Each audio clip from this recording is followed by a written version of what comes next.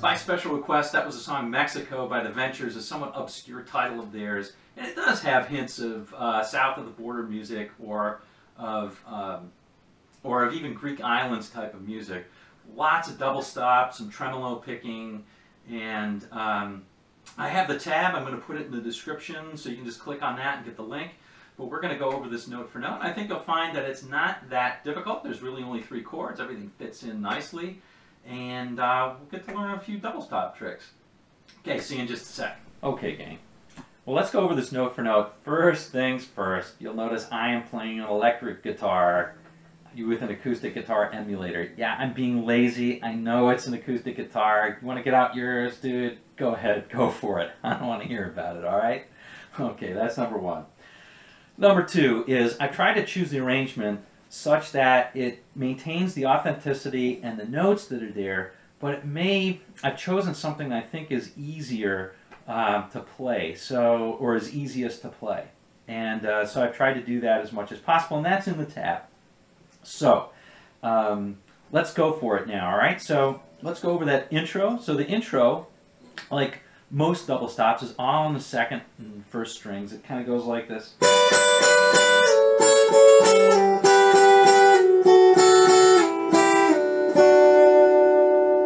So again, like double stops are in adjacent strings, in this case the first 2, and you're playing usually on the higher voicing, in this case the first string, you've got a lower fret. So we'll start out with 10 and 12 on the first and second respectively. Slide down to 9 and 10, 7 and 8, 5 and 7, 3 and 5, 2 and 3. All right? Once again, slowly.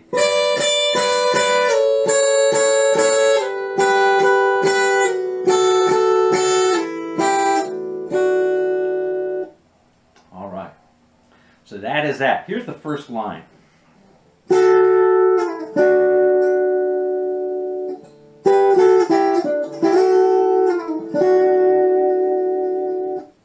So it starts out, this is mostly on the second and third strings, and it starts out on the 10 on the second and 11 on the third.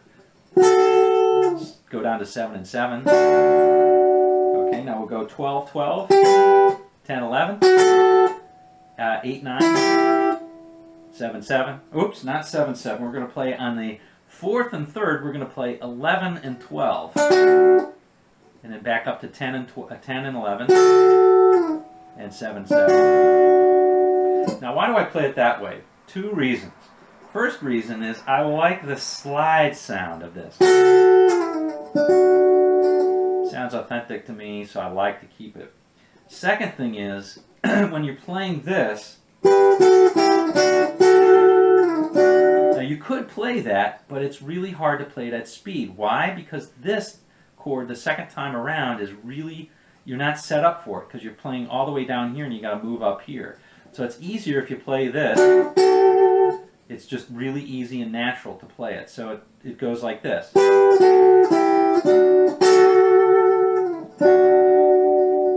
Okay, one last time, let's play it, the whole thing.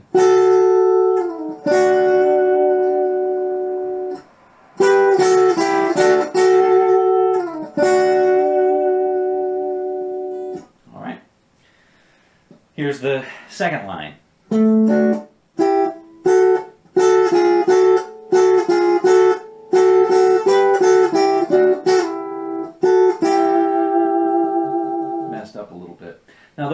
lines are probably the two hardest lines in the whole song, so you get those down, you get it. All right, so here's the line broken down. Start on the 7th. You're going to play the 4th string alone. That's not a double stop. Then we'll play 7/7 on the 3rd and 2nd.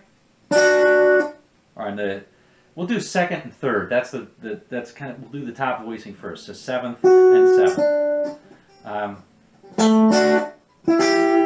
That's 8 and 9. 10 and 11. So you're just going down a half step, bringing that whole thing down. Okay? You're just going down a half step from 10, 11 to 9, 10 when you do that. To me, that's very reminiscent of Greek Islands type of music. Anyway, okay.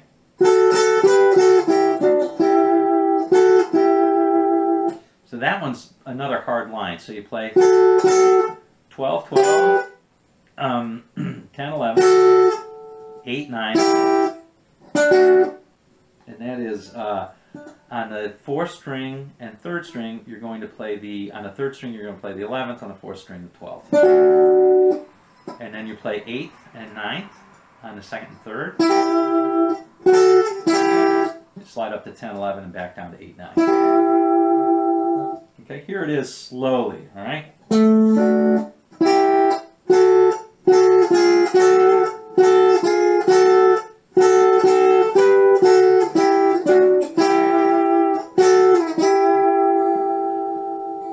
Okay, now you're going to go to, that's actually part of an A7 triad, so you're already at the A7 chord, or the A major chord.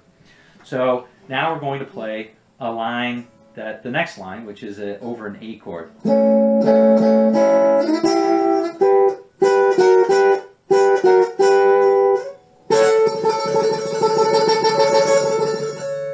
Okay, so imagine that you're playing this bar chord, that A, but you're only playing 4, 3, and 2 strings. All right, so that's how you start out. You play this one 7 and 6 a few times.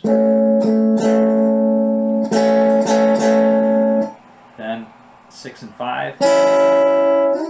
Slide up to 8, 9. I'm sorry, it's 5 and 6, right? 5 is the top voice, 6 is the 3rd string. That's 8 and 9. 12, 12. And then you do the same half step thing.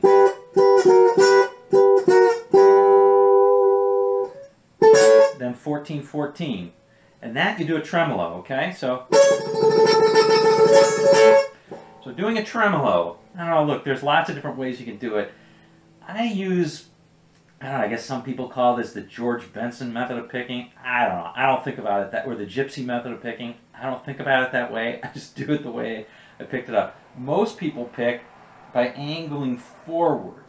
I angle backward, and the tremolo, for me, works best for that. But you're going to have to angle for sure, so you can go up and down very quickly when you're doing that tremolo. And you don't want to be straight on with your pick, because then it's going to catch too much. It catches too much. You don't want it to catch too much. So when you angle it, it has less friction between the strings. So that's kind of how you do a tremolo. We could do another lesson on that sometime, but anyway, that's what it is. All right, so here's the line again.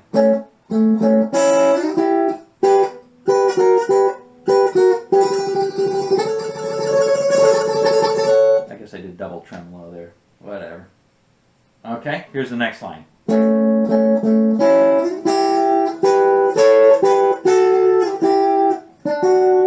Transitions back to that D. Okay, so the first part is exactly the same. And the last part is just 12, 12, 14, 14, 12, 12, and you just kind of walk down these double stops. That's 10, 11, 8, 9, and 7, 7. Okay, one last time.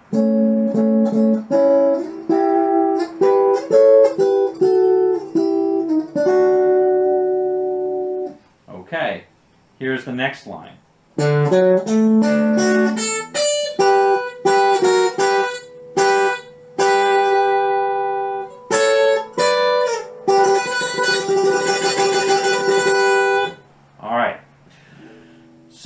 line is actually a lot more simple than you think. It starts out with a D arpeggio. So this is a standard D major arpeggio. Oops, yeah, and I messed it up. So you're starting on the 5th string, that's a D, right? That's a root note of a D. And so you play 5th string, 5th fret. Then you play 4th string, 4th fret. And then 7th fret on the 4th string. 7th fret on the 3rd string. 7th fret on the 2nd string. 5th fret on the 1st. And up to the 10th fret, which is a D, on the 1st string. One more time, a little bit slower, or a little bit more continuous. D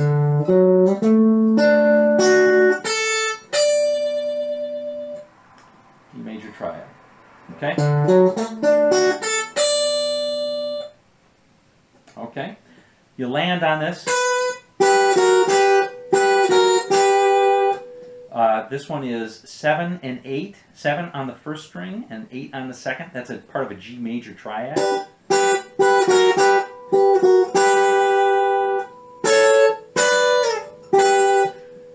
This one then would be 9 and 10, and 10 and 12. And then you trem on this one, which is 7 and 8. Now, if you don't want to play those two, I think actually those two double stops, you can just play the single notes. You can play this one right here, which is the 9th on the 1st and the 10th on the 1st, and it'll sound fine. That's fine. I like playing the double stops, so I stay with this one. Okay? So let's go over it again fairly slowly.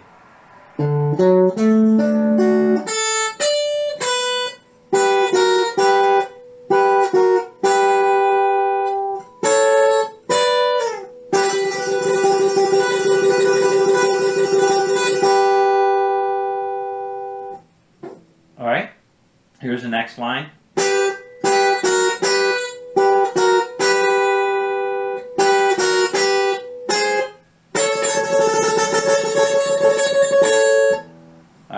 This one's actually pretty simple. You basically are you trem a lot, and then what you do is you play this one right here, which is the 7 and 8.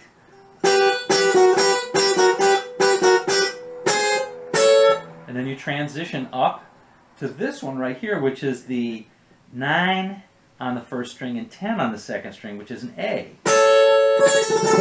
And you do a passing chord that's just chromatic, right? So you just go a half step up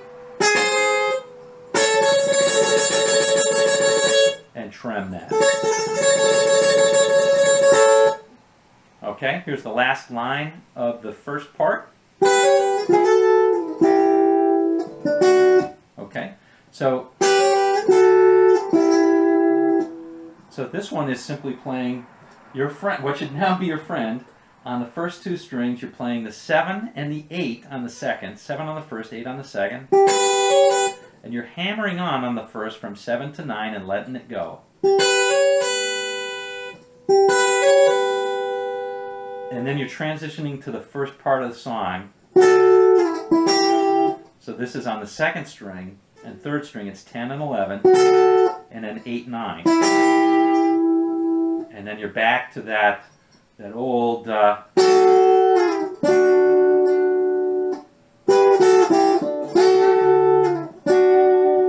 okay, which is exactly the same. Now, what's a little bit different the second time around is once you get to the G again. So we'll start it from once you get to this part.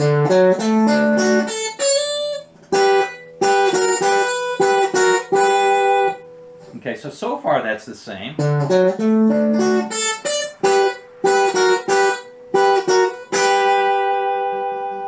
Okay, but what's different now is you're going to play this.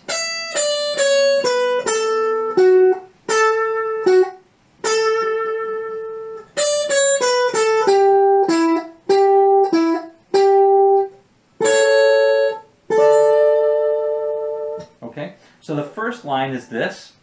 You're going to play this.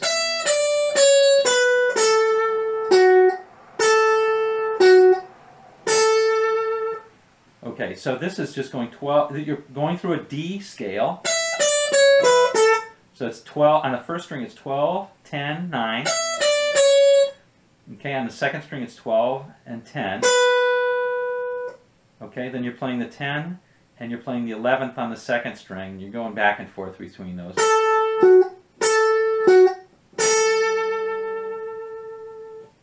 Okay, then you'll play this one. You'll just kind of walk it down a whole step, and you'll play this.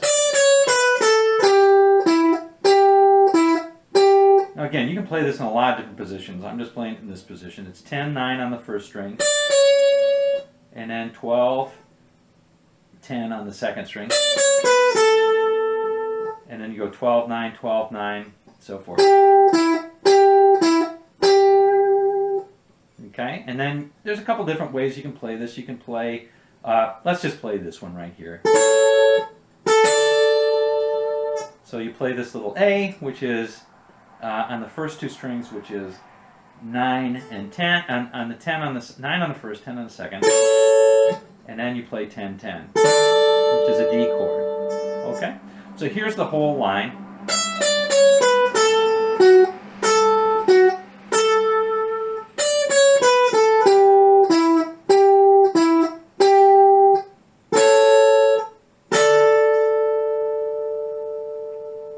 Okay, let's round it up with the last part, which is this. I'll play the whole thing and then we'll break it apart.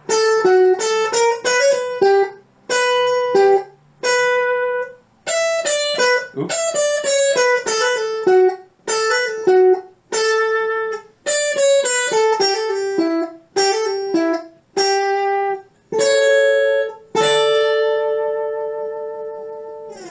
Okay, so that one starts with a little turnaround here, and it's this right here. You're playing on the second string, you play 10th, 9 on the third, and then walk up to the 12th. See? But instead of just playing the 12th, you walk up by going through the 11th, that is. So it's 10, 11, 12. Instead of just playing that, you get a little bit of hammer on. Now that's a little bit tough because you have to extend your pinky.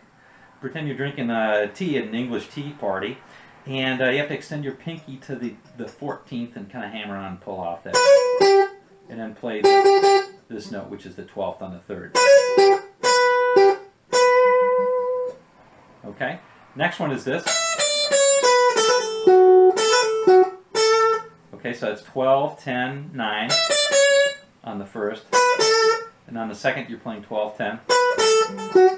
But then you're giving this little dipsy doodle, right? You're hammering on, pulling off 10 to 12, and then playing the 11th on the third. Now you just shift that whole thing down to the 10th or to the 7th position, and that's just 10, 9, 7, and then 10 and 8, and then you're hammering on, when you play the 8th, you play 8, 10, 8, and that hammer on pull off and play the 9th on the third. And then you play your same two chords. On the first two strings, you're playing this one, which is the 9th and 10th, and then 10, 10. Okay, let's play that whole last piece, and I think we'll call it a day. So the whole last piece starts from this little arpeggio.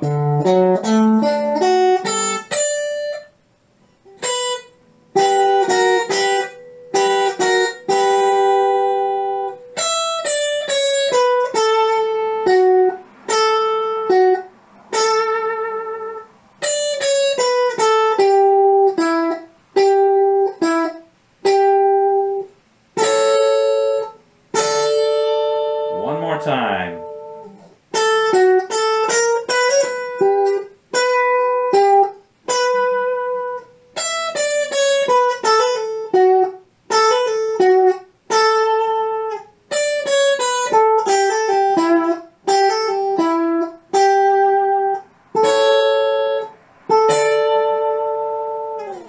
And that is that. All right, that's a lot to cover in a pretty short time. So anyway, not exactly a rocker, But it's a cool tune to learn, and something you can certainly take away and improvise with. Double stops are a wonderful vehicle to add some uniqueness and flavor to your playing, especially when you're soloing. Okay, until next time, we'll see you on down the road. Bye-bye.